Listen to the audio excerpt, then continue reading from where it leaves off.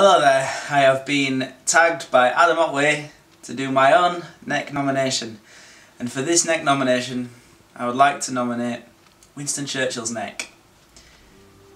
It is without a doubt one of the most classic British necks, and although flaps are quite a prominent design feature of the neck, don't be mistaken, this was a neck that was unflappable.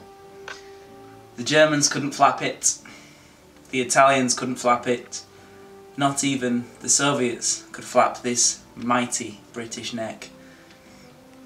Although some may argue that the excess baggy skin was a design fault for the neck because it would affect the aerodynamic efficiency of the neck in motion.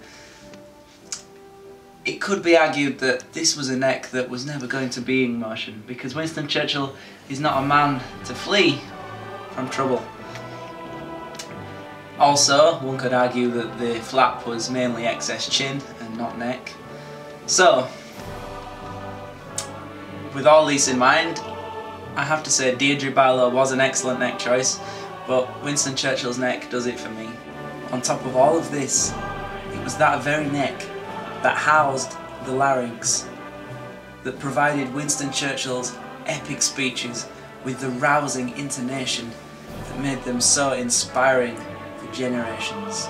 And that is why Winston Churchill's neck receives my nomination.